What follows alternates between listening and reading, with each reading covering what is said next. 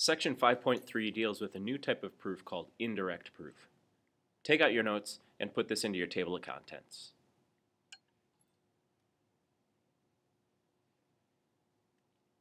So indirect proof is also known as proof by contradiction, or by the Latin reductio ad absurdum. In order to prove something is true, what we do is we first assume that what we're trying to prove is false, and then show that that is somehow ridiculous. It's kind of like proving using a contrapositive. So we show that the assumption is ridiculous using deductive logic, either by contradicting given information or different other facts like theorems, definitions, stuff like that. So why do we use indirect proof, and when do we use it? So we generally use indirect proof. Ooh, excuse me. We generally use indirect proof when the word not is in there, or there's some not symbol, like the not equals sign. That usually indicates the need for an indirect proof. So the format for these indirect proofs follows 4 steps. The first step is when we make an assumption. We assume that the proof statement is false. So that's the negation step. Next, we're using deductive logic to show that this assumption somehow leads to a contradiction. Either it contradicts given information or some established fact. Then we point out the contradiction and say, well, if there was a contradiction, that means our original assumption was false, so therefore that original statement must be true. Let's walk through a few examples. That first step, taking the negation of a statement, let's work through a few examples. If we want to prove that a rectangle has 4 sides, the negation, of course, is a rectangle does not have 5 sides. Don't specifically say 3, don't specifically say 5, just not 4. If we want to prove that the speed limit is 55, we assume that the speed limit is not 55. If we want to prove that x, whatever x is, if we want to prove that x is less than 4, the common thing to say is x is greater than 4, but that's not exactly accurate.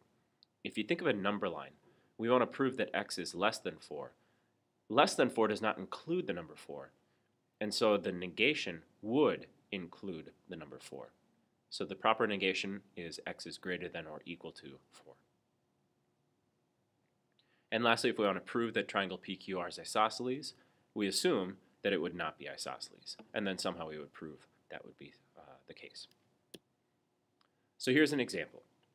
Let's say we're given you have an obtuse triangle, and we want to prove that there is only one obtuse angle in that triangle.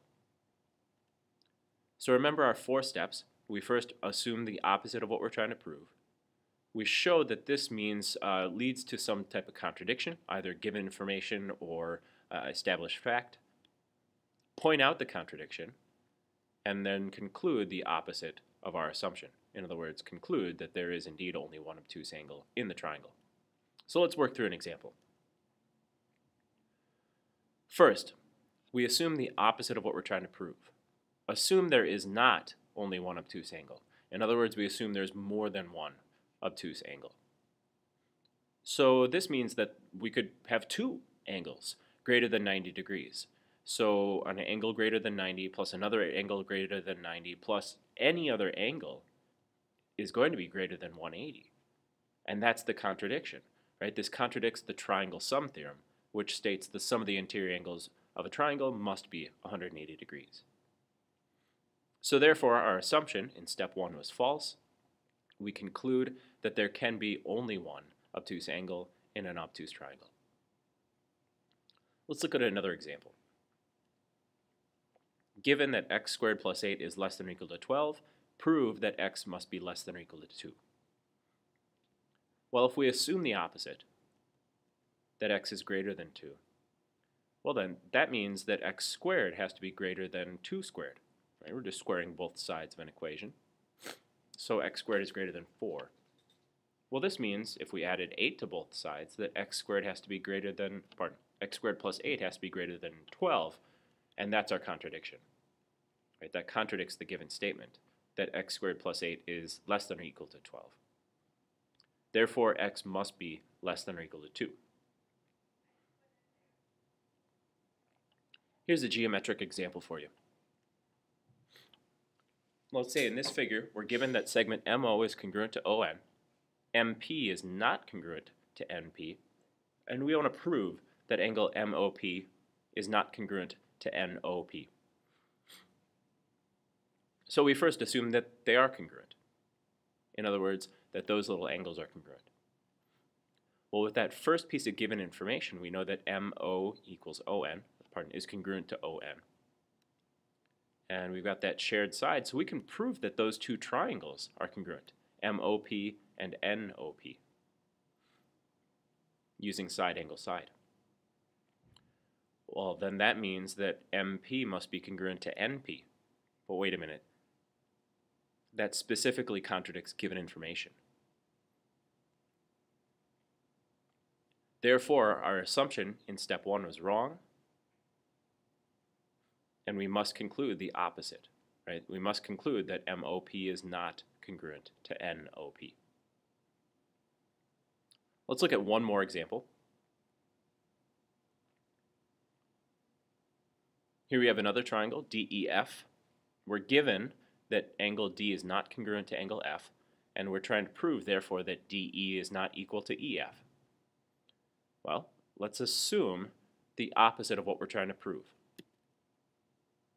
So we assume DE equals DF. Well, that means that triangle DEF is isosceles, right? Because by definition, all two legs congruent means isosceles. Well, isosceles triangles have congruent base angles, which means angle D must be congruent to angle F. And there's our contradiction. We were given that those two angles were not congruent, which means our assumption has to be wrong. Therefore, if D is not congruent to angle F, it must be true that segment DE is not equal to EF.